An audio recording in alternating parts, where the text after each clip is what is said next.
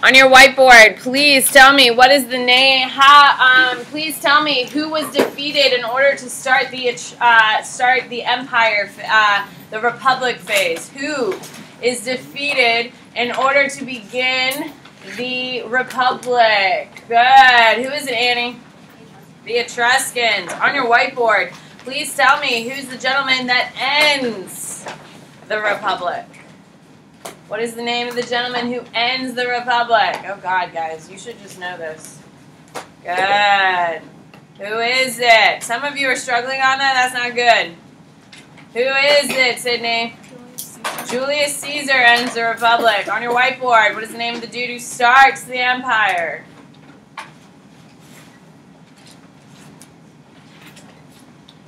Good. Jason. Augustus. Phoebe, did you see the difference? Yeah. Okay. Augustus. Augustus goes by two names. What is his other name on your whiteboard? Good. What is it, Hannah? Octavian. On your whiteboard, please tell me. Octavian or Augustus, whatever, is going to beat what power couple in order to be the Emperor of Rome post Julius Caesar? Good. Good. Savannah, who is it? Cleopatra and Mark Antony. There you go. On your whiteboard, please tell me what is... On your whiteboard, please tell me what is the most important god to the Romans? Good. What is it, Abby?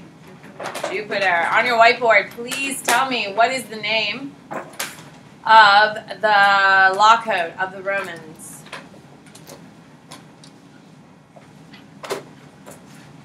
Good. Good. What is it? Phoebe? 12 tables. On your whiteboard, please tell me what is the shortest aspect of Rome? What segment of Roman history is the shortest? Good. What is it? Cheyenne. Kingdom. On your whiteboard, please tell me what type of government does the Republic have? It is 2 words, so it's a very specific. It's 2 words. It's specific.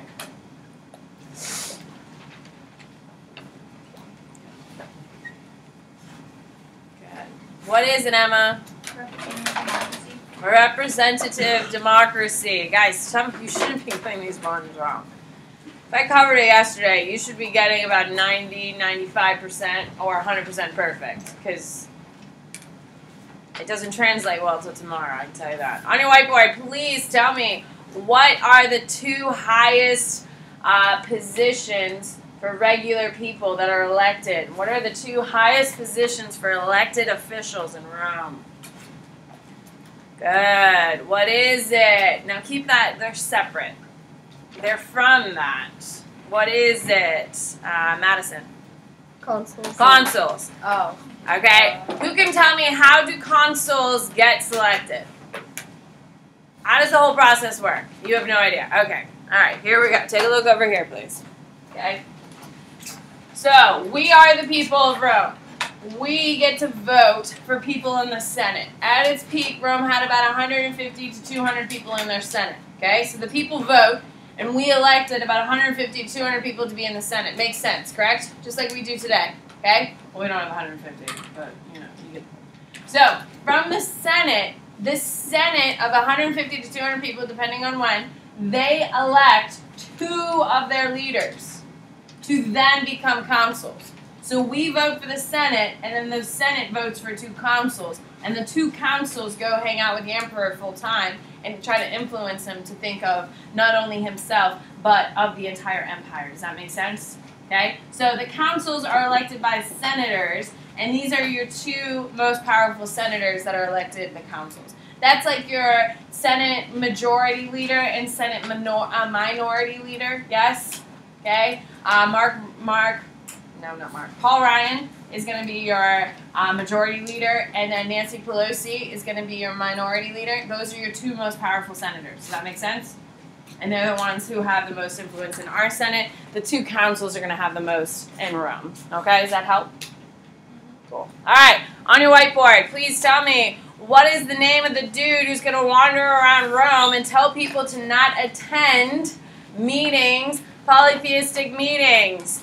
Now, you need to have a couple words on your board. I only have a couple right answers. If you just throw one name on your board, it's a religious aspect, not a historic component. What do you got? Alejandro? Nope, just kidding. What is it? Mongoy. Jesus of Nazareth. Jesus of Nazareth. Jesus of Nazareth. On your whiteboard, tell me who started Christianity. Thank you, John. This one was wrong. Yeah. There was one number that I couldn't Oh, idiots. Good. Who is it, Jason? Paul of Czars. On your whiteboard, please tell me, what is the holy book of Christianity?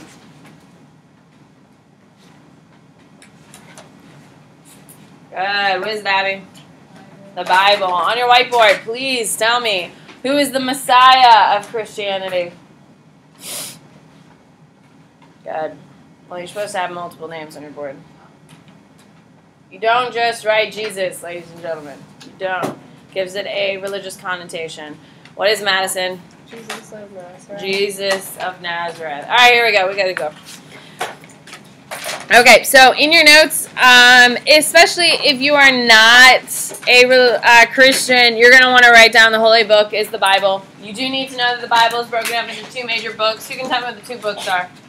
What are the books, Rex? Old Testament and New Testament. Old Testament, New Testament. You do need to know the Old Testament is the same exact as the Torah, which is the foundation of both Judaism and Christianity, of course. And you need to know the New Testament follows around who wandering around? Jesus. So the New Testament is Jesus' component to it, and that's what makes the Bible different from the Torah, so you do need to know that. Okay, so you do need to know that Jesus has 12 disciples. He has 12 disciples. If that is news to you, I would write that down.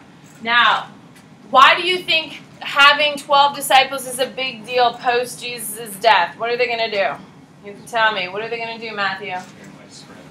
Yes, they're going to be the ones originally going around. They're essentially what we would call missionaries. They're going to be your first missionaries going around and converting people to Christianity. Now, you do need to know a couple of things. So, Paul of Czars, did we get here yesterday? Okay. Yeah. Paul of Czars is the creator of Christianity. Okay. Now, he is Jesus' number two. Who's Jesus' number one? Peter is his number one. Okay. Now, the reason why you need to know that, Peter is going to be like the egghead about Christianity. He knows like everything, right? He's going to be your first pope. He's going to be the one kind of keeping people together and keeping Christianity going. Paul of Czars is going to be the one who's actively trying to recruit people and starts laying some of the foundation for what Christianity looks like today. Does that make sense?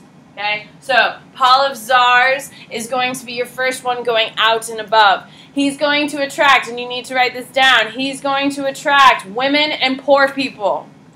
Why are women and poor people interested in Christianity? Why is that something women and poor people would be into? What do you got, Sarah? Okay, absolutely. That forgiveness, you know, all of your sins can be wiped away if you apologize for it. Why else would women and poor people want Christianity? What is it? How is it different from other religions at the time? What do you got, Saran? Yeah, it's not based on wealth status. Okay? If you have a lot of money, can you make yourself more important to God in Christianity? No, you can't. You can't. You're not allowed to buy your sins, pay for your sins, and get forgiveness in Christianity. You can't do it in other religions. You're not allowed to do it in Christianity. So is this appealing to poor people? Yeah, they get the same treatment as wealthy people. Okay, so it's really attractive. Why women are attracted to it? Why, Layla? They're kind of like. They're what?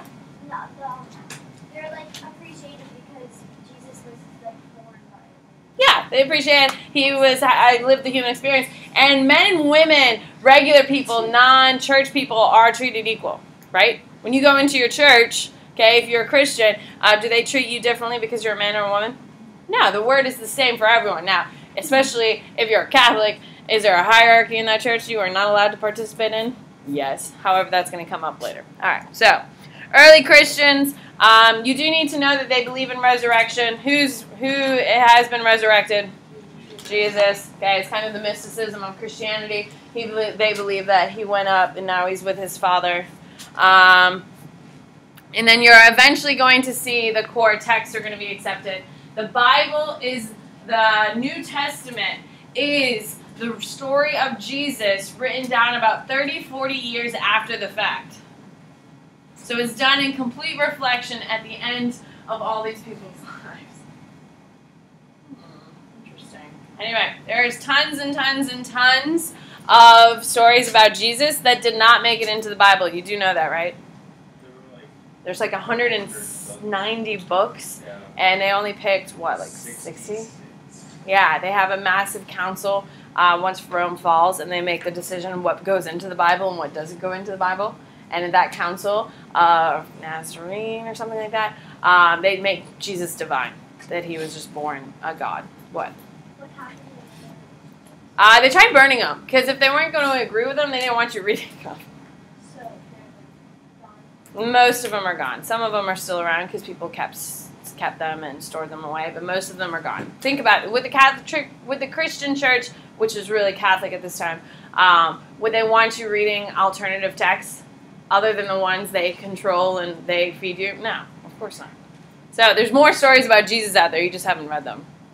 What do you got, Rex? So the Edict of Milan, does that make Christianity legal? Makes it legal so you can be openly Christian and walking around town. All of a sudden now we have things called churches, where people are building these structures so people can pray together instead of sneaking around and doing it in basements and stuff like that. That's what's going to happen. All right, so early Christianity, especially pre-Edict of Milan, all the Romans are going to be going around killing the Christians. Why are the Romans killing the Christians? Think about it logically. Do not get all religious on me. Think about it logically. Why, Alejandro?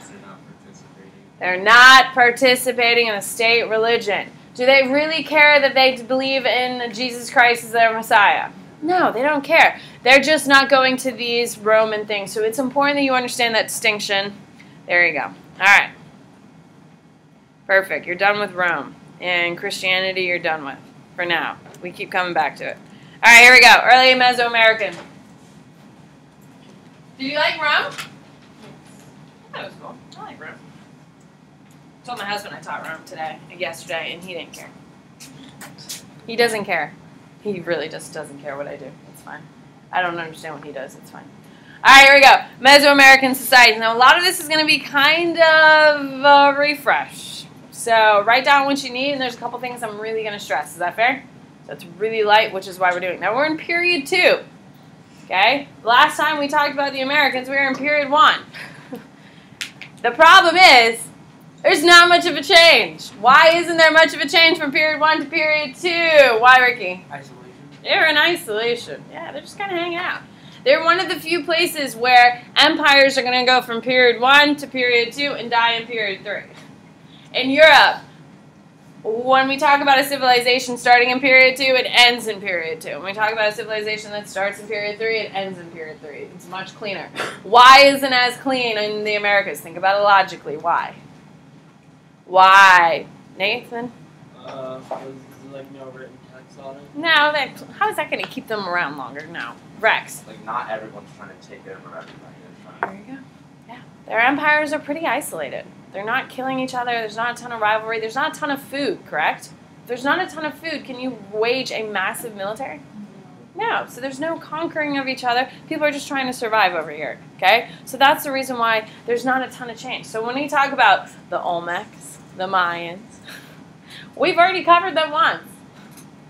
So enjoy them round 2, because there's not much that's going to change. Here we go. So obviously we know that people are going to get there from walking across the Bering Strait, and they're going to walk down. We already covered this. So hunter-gatherers, the Olmecs are your first people. You do need to write that down. They are your first, because there's a couple test questions on them, and we're going to cover it right now.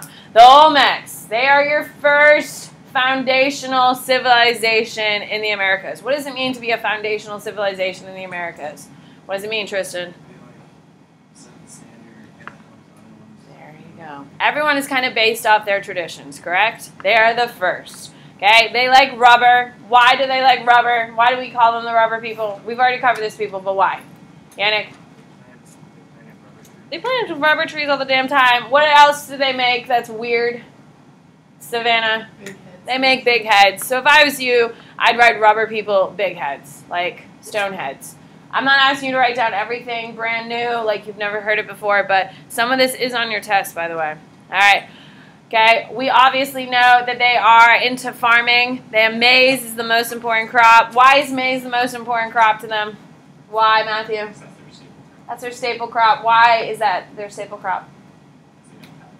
What does corn have that other vegetables don't have that's growing in the United States? Not in the United States, in the Americas. Like, they have tomatoes, they have cucumbers. What's the difference between that and corn? What, Tristan? Has a lot more starch to it, absolutely. Okay, has a lot more carbs to it. Okay, you do know that corn is not very healthy for you, right? Our body can't break it down. Okay, so because our body can't break it down, it takes a lot of corn in order to have a fairly decent diet. So, is that a good crop to base your entire civilization on? No. So people are very kind of frail. They're not going to live that long because the food is so hard. And corn is not one you'd really like. Obviously, you need to put a big star. They have no draft animals. Okay, they have no beasts of burden. What does that mean when we say they have no beasts of burden? Mia? Okay, and why is that important? Because it helps them to do crops and they don't have to do it all manually. Yeah, right now because they have no animals, no draft animals or no beasts of burden, they have to do everything themselves. All right, they declined. The Mayans. Now, a couple things you do need to know about the Mayans, of course. They're the ones who create zero. We already know this. That's why we're doing super quick notes. They create zeros. They build temples. They build massive temples, and you do need to know that. So if they don't have any beasts of burden, okay, what does that mean? How are those temples being made? How are those temples being made if they don't have any beasts of burden, Sydney? By hand. So if these are massive temples being built by humans, is it important to them or not? It's very important to them. So they are building it. What is the name of the city? What do we call that city that the Mayans built? It was on your map that we turned in today. What is the name of that city, Mia? Yeah, it's T-City, whatever it is. All right, I'm going to write it down here in a second. Once I find it. There you go. You do need to know that name. City of T, whatever. This is the helm of the Mayans, Jason. It is going to be all over your test tomorrow for sure. Okay? So, you need to know that T-City is the center of the Mayan world. This is where they have temples. Now, what is something unique the Mayans do that no one else does yet?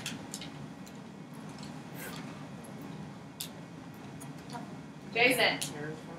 No. Well, they're they're one of the first to do that. No, they do something really cool. What do they do, Tristan? Yeah! They kill people! They kill people in the name of their gods. It's human sacrifice. You're going to want to write it down. Where do you think they do the human sacrifice, friends? What do you think, Nathan? On top of their temple. Yeah, on top of their massive temples that they built by hand. Okay? So, they do build massive temples in T-City. They are going to do bloodletting there, which is pretty fancy. Eventually, the Aztecs are going to mimic them as well. The Mayans are going to lay the foundation for the Aztecs. You do need to know that. The Mayans are the foundation for the Aztecs.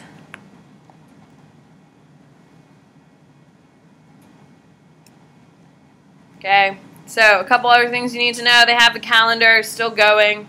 Okay, they have the stupid ball game, which they kill. It's all prisoners of war, and they kill the losing team. Okay. What? I know. I thought it was, they killed the winning. I think they kill the losing team. The winning Why would team you was wanna like an win honor then? to be sacrificed. Oh, ew. That was a terrible game. Can you imagine just a bunch of people just like walking around like, damn it, I don't want to win? So What? do we want to win? What, the ball game? Losers immediately follow the match. Yeah, it's losers. Come at me, bro. When we were there, they said Wow, weird. Yeah. I don't know. same. Whatever. Half of the participants are dying. So that's not a game I'd like to play, if we're just being honest. So, okay, so the Andean societies, if they're Andean, where are they?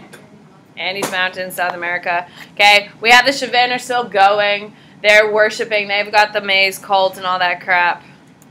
And there you go. I hope you enjoyed the Americas. Wait, we don't even win. Nah, I just know the Chauvin are worshiping maize. Hi, guys, I hope you see that the Americas haven't changed like at all. Can we agree? However, it is on your test tomorrow. There's like 5 or 6 questions. What are the majority of the questions going to be on tomorrow's test? Rome. And that's why I paired Rome with the Americas. Aren't you grateful? Yes. Because the Han are humongous. And I used to teach them together, and oh my God, it was too much. It's too much. Because next week you'll see the Han. We have more notes for the Han than we do of Rome. So not the best idea, so I gave you a little bit of a break. Tomorrow's test on the Americas, make sure you know T-City. Make sure you understand there's bloodletting rituals. Make sure you know that there's a ball game and that they use to execute. And they have the calendar, they have the 0. All these things we've already talked about before, which is why I'm kind of skirting my way through because we're already aware of them, correct? All right. Savannah, what do you got? Should we study our notes? Yes. Like from the first chapter? Honestly, what I just covered is good. It's what you need to know. Now, if you have any clarifying questions, then I would go to your notes, because obviously when I taught it in period 1, I covered it more in depth, because I do want to review a couple things here. But that's pretty much it. It's really like 5 or 6 questions, and most of them are visuals. So, not that bad. Tristan, what do you got, Tom? Sure. I know, like, sacking of Rome is like the Huns moved in. And they're going to push all the civilizations, and everyone's going to run to Rome. But why did they want to? What motivated them to overthrow their leaders, like the Visigoths? Oh, the Visigoths are outside Rome, and they're like, it looks like chaos down there. They got lots of stuff. All that movement. Okay, so. Distracted the military, and then they decided that was a good time. Well, the problem is that the fall of Rome, which we're really going to cover in 2 weeks, is going to be because the Huns are going to move over, and the Huns are awful. They're the people that Milan's fighting. Let's get down to business. We've got to defeat the Huns. Yeah, okay, anyway. Don't judge, okay? I know I can't sing, okay? But it breaks up the day, okay? Anyway, so the Huns are going to be terrorizing Asia. So all the Asian populations are going to start heading west. So then all these weird Asian people are going to be heading into Western ground, and Europeans are like, who the hell are these people, right? Because they're starting to get displaced. So they're running away. The Asian people are running away from the Huns. The Europeans are running away from the Asian people. And so all of these non-Europeans are running into Rome, being like, Rome, save me. And Rome's like, where the hell are you people coming from? And there's just too much going on, and there's too many new people, and there's too many people completely coming to Rome. Because if you are fearful of your life, where are you going to run to? So the biggest empire. The biggest empire with the biggest, baddest military. And then all of these people are like crossing the borders, and Rome's like, holy shit, what am I going to do? And then because we've had 200 years of Pax Romana, Roman peace, that the Romans have just been defeating everyone. After 200 years of that, if you're the 148th emperor, how sharp are your skills about how to deal with a crisis? Not very sure. No, because they're idiots, and all they do is party all day and make stupid rules, and that's all they do because there's no conflict. They don't have anything to really pressure themselves. So they have inept rulers who have now this massive crisis, and so they're like, I don't know what to do. The only thing I'm good at is partying. So Rome falls in 410 when the Visigoths, who are like, it looks like a shit show down there, I'm going to take it. So they come in and raid Rome. Ta-da! That's the end of Rome. There you go. The Visigoths are going to conquer Rome. They're going to sack it 4 times. The Visigoths. The barbarians.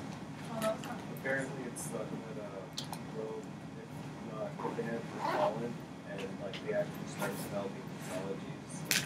Oh yeah, they had no ability, because as soon as all these chaos people are pushing into the borders, think about it.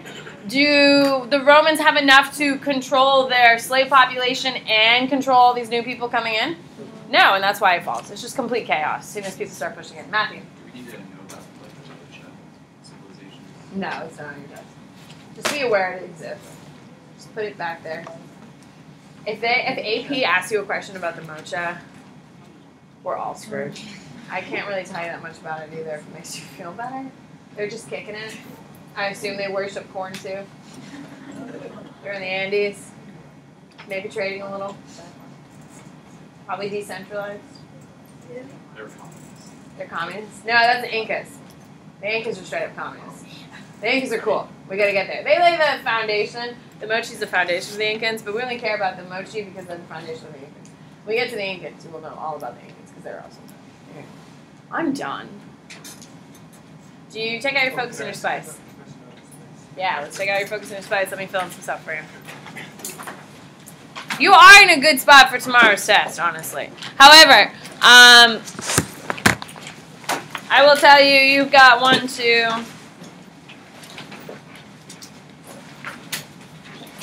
Oh, okay, not too bad. 3 primaries, which is very nice. How surprising. You got 1.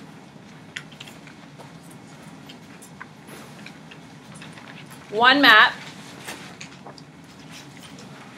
And you got 1, 2, 3. 3 pictures and 1 chart. So, not too bad. I don't think it's that bad of a test, honestly. I think it's kind of friendly. It's got lots of pictures. So I made this test this past weekend, and I included some of my AP Art New Knowledge. So, you don't care. Fine. It's fine. I just thought you'd be proud I'm learning too. Thank you so much, Amari. I am so proud of everything you do, and it's so nice that, you can shine a little shine on me. Did I take the test yesterday? No, I did the first 10 questions. I got one wrong because it was kind of like, well, that wrong answer is not wrong. Utilitarian isn't wrong, but ceremonial is better. Was that the one? Is that actually was one that No, the utilitarian one? is right, 'cause you have to grind it up. No, I know, but he said ceremonial is better because it's so ornate. Well, no, just look at the next question because then there was no answer that said utilitarian. That was like the one we learned as the utilitarian example. I know. That's the only one I got led astray on. Wait, which one was that? The one with the It was on the first envelope? page. Was it It's like the third one down. The ambient. It's a little. That's oral aspect, so if you're just looking at it, you use this. It is. The answer is not utilitarian. It was ceremonial because it's so ornate. Yeah, but it has it's like an anteater, isn't it? Yeah, but I know it's because the detail in it. You want to put that much detail in the There were like other You ones. might. There were other ones. That's why it's ceremonial. He's right. That's exactly what Ren said. So I got that one wrong. I contested. He didn't care. What do you got? Take out your spice. Let's look at spice. What do you need? I think 2 economics for Republic. For Republic, 2 economics for Republic. The Republic is the one, they're going to conquer Carthage and open up the Mediterranean Sea. The Republic does that. Wait, monarchy republic? Yeah, monarchy and Republic. Wait. You need economic for Monarch? Monarch 2 Republic. Oh, okay, so it covers Republic. Yeah, they're the ones who are going to defeat Carthage, which means deletes their major rival, economic rival. And what else is another thing we could say for it? What do you got, Mia? I said rich and powerful senators and merchants brought legal cases often against corporations. Sure, yeah. Wealthy people are being held accountable in the Republic. What do you got, Saran? Damn it. Interactions from monarchy to republic. What do we got? Layla, help me out. Some of you got a long night ahead of you. I said that wrong. The big plantations by the patricians when they bought the land. Okay. Yeah, I mean, just know that pre-Julius Caesar, about 95% of land is owned by about 12% of the population. Is that a big deal? Yeah. 95% of all land is owned by 12% of the population. Would that be an odd? That would be an I, yeah. What do you got, Alejandro? They had lots of farmland, like the Like the Greeks. The Greeks are not known for their farming. Unlike the Greeks. There you go. They're an agricultural-based society. Why? What's the most important crop? You can even argue. Why is the conquering of Carthage a big deal? That could be interactions as well. Matthew? Yeah, they need the wheat stores. All right, what else do you need? What do you got? Hannah? I need a cultural for transition from republic to. All right, cultural. What do you got? Help me out, Sam. All citizens ages 17 to 46 who own land are required to serve in the All right, yeah, you're going to see a new military mandate. I put that in monarchy. That's fine. That's fine. But I need that. Like the very other ones. Yes, we're working on it. What's another one we can get? Matthew. Roman literature was heavily influenced by the Greeks. There you go. Roman literature works heavily. What do you got? Stoicism works. You can also argue the religion is also cultural. Religion is cultural, and you can say that's based on the Greeks. You can even throw down Jupiter's the most important god, whatever you want. What else do you need?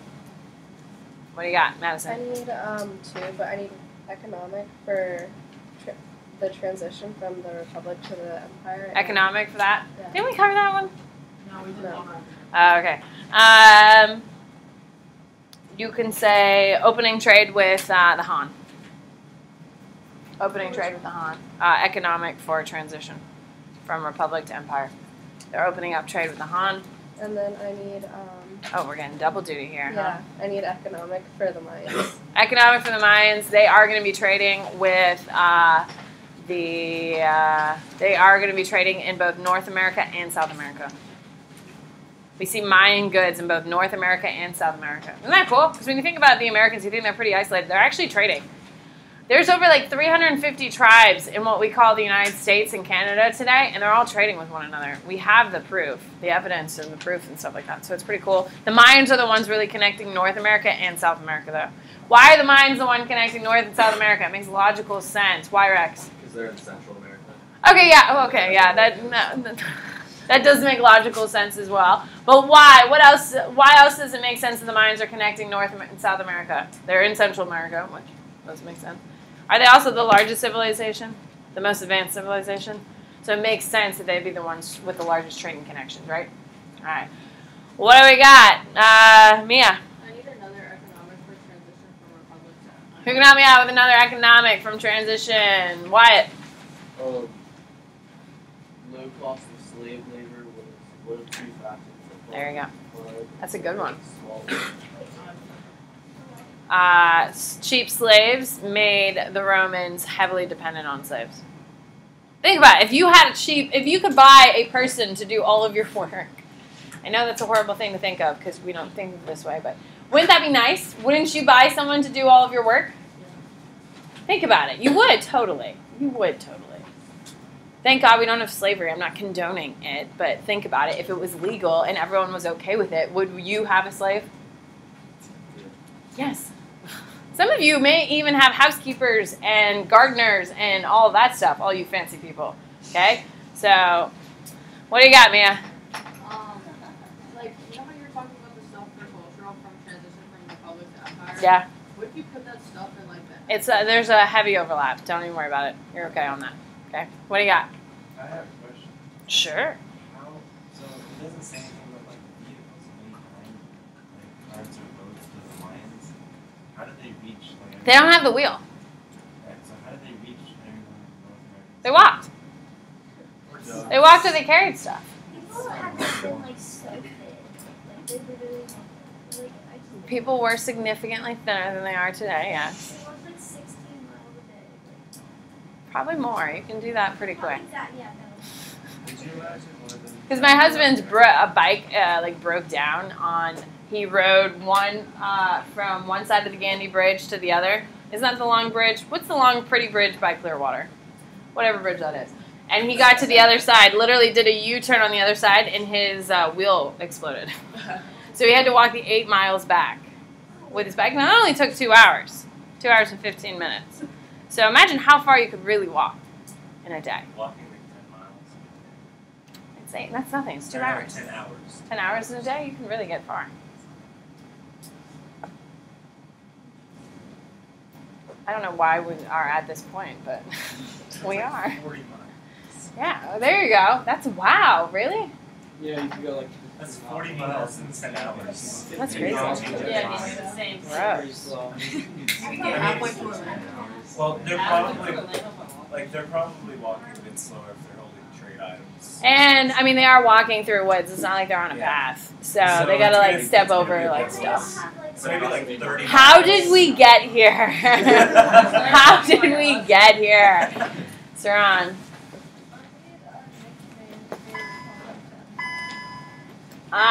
When we talk about, so may I see your spice? You would not have it. Oh, that's not good. So like nicknames don't really worry about. The fun fact is like one big thing you should know. Like the monarchy, you should know it's a kingdom, correct? For your fun fact for the Republic, it's a representative democracy. It's like the big pieces of information. Does that make sense? For fun fact for the Empire, I would write dictatorship. Stuff like that. You are good for your test tomorrow. I've been looking at it. I mean, it's pretty fair. Look at your focus. What do you got? Well, I have a question. Sure. The transition from Republic to Empire, isn't that the exact same thing as just an empire?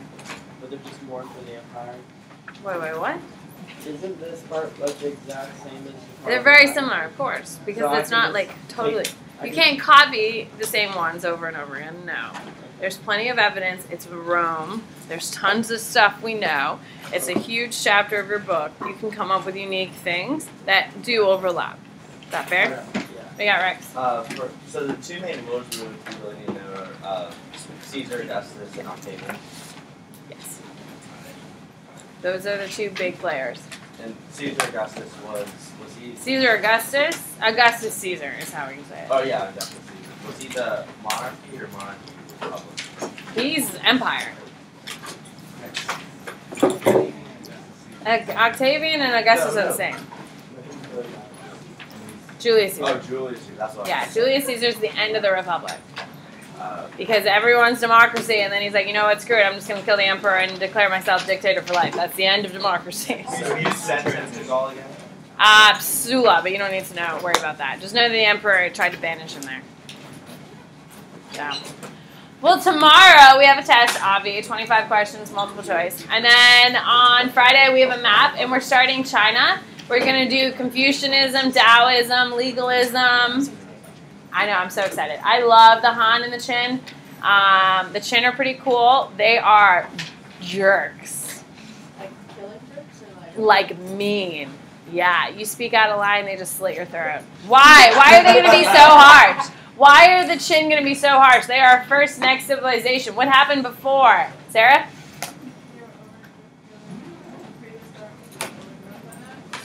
Kind of. What do we call the period right before the Qin come back? Because we left off in China. What happened, Matthew? Yeah, remember it was complete chaos for about 200 years. No government could take over once the Zhao fell. So we have the warring states. So the Qin are the first ones to come back. So they have to be harsh. So they had to do a similar thing to what happened. Hell yeah, man. They had to go hardcore. And they do. And the reason why they decline is because they were too hardcore. Really? Yeah, once they get everyone under control and everyone's doing what they're supposed to do, they're like, screw you, man. We're doing what we're supposed to do. And you're still a jerk. And that's why they kill them. Huh? Oh, well, yeah, but like the Qin are like super big jerks on their own people. Like they're just ruling Chinese. They're Chinese ruling Chinese, and they're just like killing everyone. The Mongols are like jerks to everyone outside the Mongols. Yeah, like if you're a Mongol woman, for instance, Mia, you're not going to get raped. But if you are like a Chinese, Persian, you're going to get raped by hundreds of Mongols. Preference, baby. There you go. So they don't even like their own women? No, not really. Okay. They don't have real value for women at all, but they don't rape their own women, like in a large scale. So that's good. Yeah, I assume they still rape. I mean, if you're like okay with rape, I don't think you're going to be super like, oh my God, not like, you know, like violent raping, I see, but like I wouldn't do that to a woman in my clan. Like, I assume they're still raping, just not massive scale, you know? Is that too much in the morning? I love this conversation. They're the Mongols, man.